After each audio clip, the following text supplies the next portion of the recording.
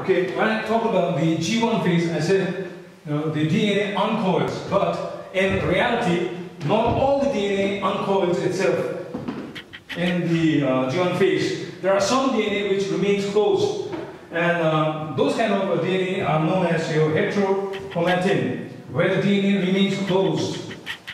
Okay, and euchromatin is the DNA which actually opens up and lets the mRNA read the codes. Okay, now it's not. The DNA does not have to open up. I mean, the whole stretch of the DNA does not have to open up. Only certain portions can open up, and then let the mRNA copy.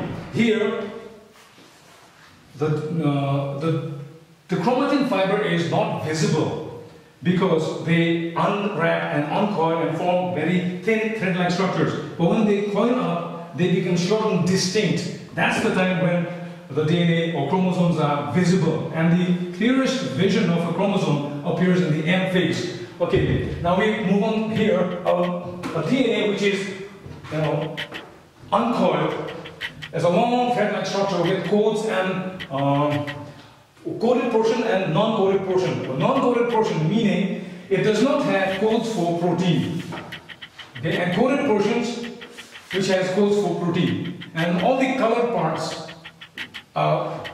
portions which contain codes for proteins, and they are called exons. And introns are those portions which does have codes, but it does not stand for, it does not code for any protein at all. So that's introns. There are times where at the end of a DNA, this is called the telomere. The telomere contains repetitive forms, repetitive DNAs. Codes, and to signal, sometimes the telomere contains around repetitions of 2,500 times of repetition. Just to safeguard, this is the telomere. It protects the DNA as it moves into different cells, and it also prevents the attachment of another DNA onto this DNA here. So this packaging is done by the telomere, and sometimes this portion, the introns, may have different repetitions like 80. This is a micro repetition, and it's called it's often found in the satellite. Okay, so micro sat chromosomes. Or if the repetitions are of a long series of more than 20. This segment repeated again and again, up to 50 times or more. So that repetition is called the milli-sat chromosomes. Okay? Now the thing about this is each individual has a different set of repetitions. Just like different fingerprints, the repetitions of this in the introns is also different. It can be used as fingerprinting. This is the basis for DNA fingerprinting. Or DNA profiling, you can say. These are the terms used.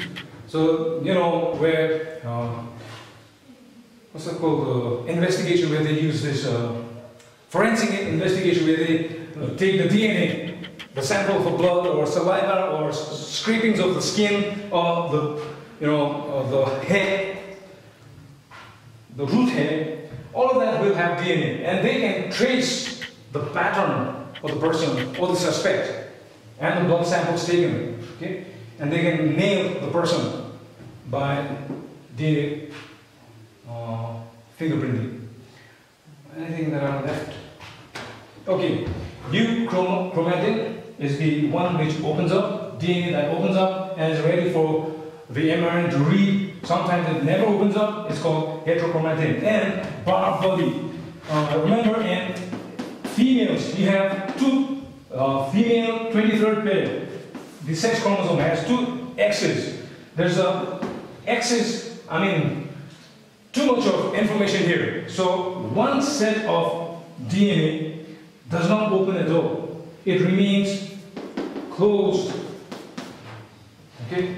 So because it remains closed, it forms a solid structure or a compact structure which is known as the bark body. From here, no coding can be taken out. Only this X unwraps itself, and from here, codes are taken up by the mRNA to produce the required proteins. Alright, thank you.